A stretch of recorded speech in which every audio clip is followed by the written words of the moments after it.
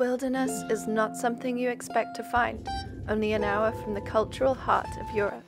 Yet near to Prague, you can find hidden trails as easily as you can find yourself alone in a forest. We're heading to Brdy, a wild landscape that promised to be covered in snow. You can easily drive there, stopping at any of the local villages.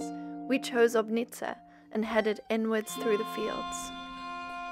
Brdy remains rugged and free from any tourist facilities. It only became accessible in 2016, and some parts are still closed. This is due to unexploded devices, although hidden bunkers and secret airports can still be explored by those curious about its long military past.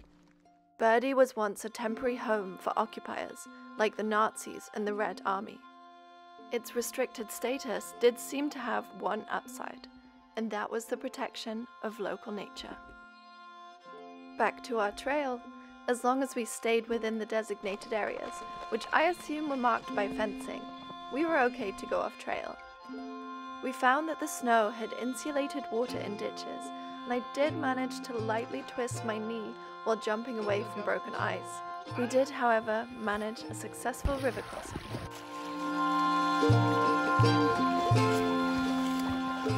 It's a little slippery. Winter is one of my favorite times to explore forests. There's often a surprising amount of life. Oh wow!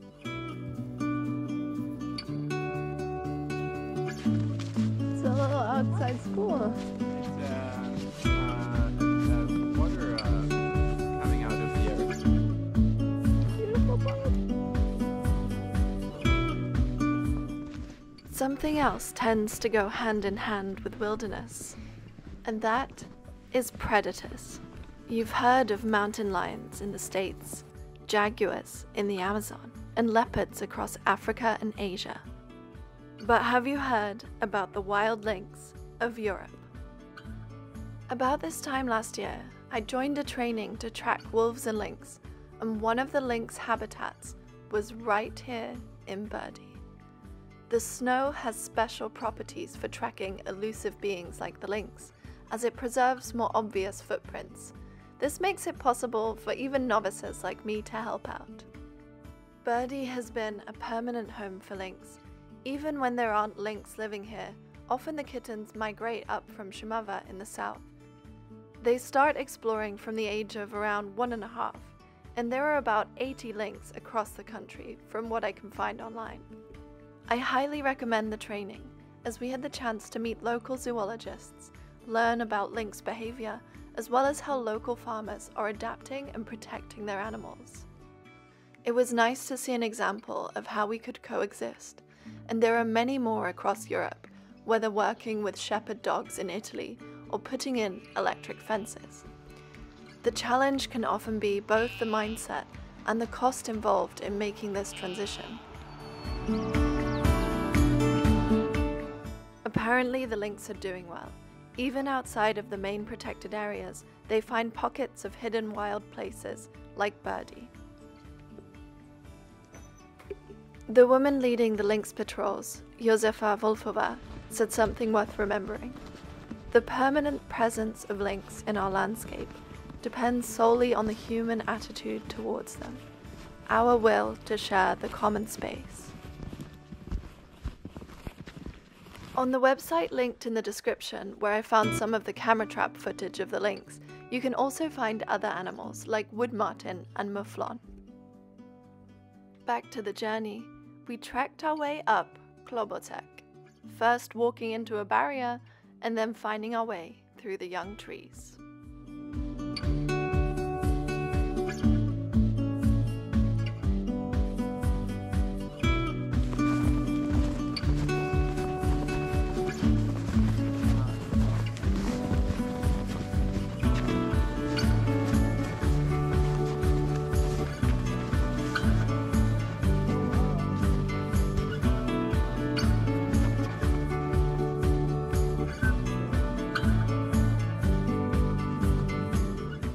You may have noticed that the forests here look beautiful, but sometimes monotonous.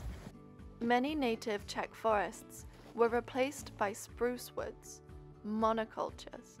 Over half of the forests here are made up of Norwegian spruce, and these are being attacked by the bark beetle.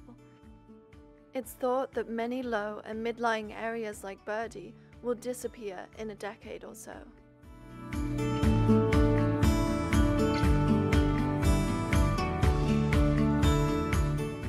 The future of this forest is in question. Despite having been preserved, it's a relatively young forest. Heat waves, droughts, and decreasing water levels across the country will likely influence its survival. Some have called the spruce bark beetles a final farewell letter to the landscapes that many have come to love across Bohemia. This is because of climate change. But there are answers. We can help Birdie function as it should by diversifying the forests and restoring small wetlands and peatlands. All landscapes are also interconnected, whether through soil, air, or hydrology. Leaving land aside on nearby farmlands can also help slow desertification and stabilize the forests.